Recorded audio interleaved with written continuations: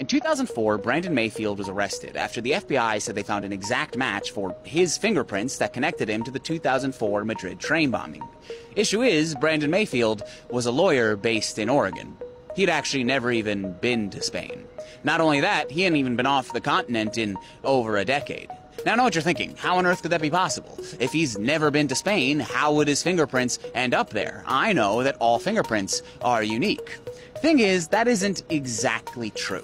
And I know it's confusing, but people don't realize that the statement, "no two fingerprints are alike," isn't one made by scientists. It's one made by statisticians. And that's because there are so many different ways that a fingerprint could form that the odds that any two of them would form in the exact same way, even with billions of people across the planet, are essentially zero.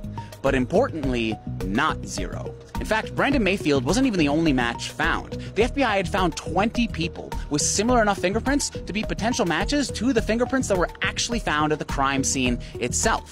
This phenomenon is also true for snowflakes, by the way. There's no reason to believe that no two have ever been the same, just the odds are very, very small. Now, I think all of this is really important to keep in mind over the next few weeks for no reason in particular. That just because your fingerprints were found somewhere doesn't necessarily mean that you were there.